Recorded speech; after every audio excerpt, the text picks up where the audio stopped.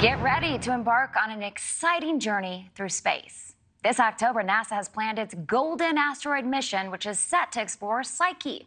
This is a 140-mile-long asteroid located in the belt between Mars and Jupiter. Scientists say Psyche is made up of iron, nickel, and even gold. NASA claims if extracted, it would be worth $10 quadrillion. Joining us now to give us more insight on NASA's Golden Asteroid mission is former astronaut Jose Hernandez. Hey there, Jose. Hello, Kelsey. $10 quadrillion. I mean, I did the math, and do you know that if we were to mine the whole the whole surface, all those materials, and cash them in, every person on Earth would be a billionaire? Well, that sounds really nice. Well, can you kind of give us your take on this mission, tracking down the Golden Asteroid? It really sounds like a mission from a movie. Is it even possible? It is possible for us to get on the surface and actually do some measurements for on this surface. What we think really is that it's a planetesimal core, which is either the beginning or the remnants of the inner core of a planet being formed. And for some reason, it must have collided with other asteroids, and it stopped the process of forming a planet. But we believe that this is the actual beginnings, the inner core of what's inside our own planet, which is molten, but ours is under so much pressure, it's molten metal down there. And this one obviously cooled off and got exposed by so many collisions. And now it could be mined. And so I think that's what NASA's looking at, is to send instruments to be able to actually do the measurements. It also has, I think you mentioned all the materials, including platinum and gold that it has on there too. That is fascinating what the technology can do out there. I mean, to mine an asteroid. What do you think is the ultimate mission, the ultimate goal of this mission? Well, I think the ultimate goal of this mission is, first of all, to determine if it is a core.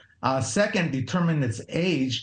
And third, offer insights as to the inners of our own planet, what's inside our own planet, spinning around, creating that magnetic field. And finally, give us insight as to how this galaxy and universe was created, because I think we have sort of a snapshot of either a planet dying away or a planet being formed. And I think that's very crucial information to put into that whole puzzle of how the universe was created.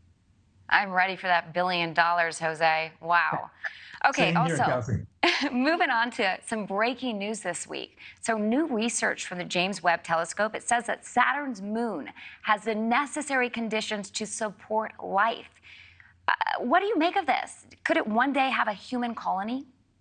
That's correct. Saturn has I believe it's 146 moons, and one of them, Enceladus, it was determined that the telescope was able to determine that it had about 6 of the elements to sustain life there. In other words, to create DNA. But that 7th element, which is phosphorus, was actually detected when Cassini went and orbited Saturn and was able to take measurements and found that indeed it also has phosphorus, thus leading us to believe that it has all the building blocks to create DNA. So what we really need to do is we really need to go back to that surface there and see if we can see any life.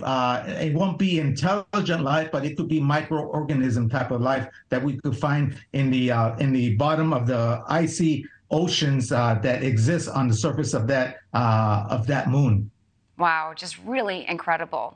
Thank you for watching. Go to newsnationnow.com to find News Nation on your television provider. And don't forget to click the red subscribe button below to get more of News Nation's fact-driven, unbiased coverage.